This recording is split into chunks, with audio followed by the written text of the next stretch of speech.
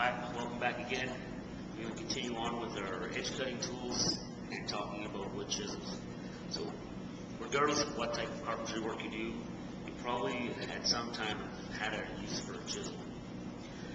The standard chisels will either have a wooden or a plastic handle. If you're using a wooden handled chisel, you should always strike that chisel with a wooden mallet to prevent it from rounding over and breaking off and then shortening the life of your chisel. Chisels can last a lifetime if you're treated properly.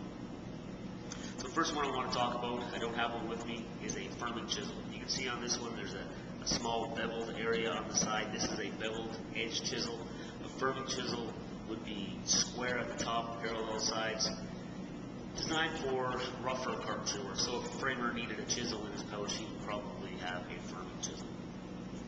Okay, now to the more common beveled edge chisel, like I said, okay, bevel along the side, sharpened at normally about 25 degrees, and then honed at about 30 degrees. Okay, so beveled edge chisel. This is your standard one. You can also get a beveled edge butt chisel, has a shorter blade, shorter and wider blade. These ones are specifically designed for cutting hinge gains indoors with that little recess for your hinge in your door or in your jamb. Okay, a butt chisel.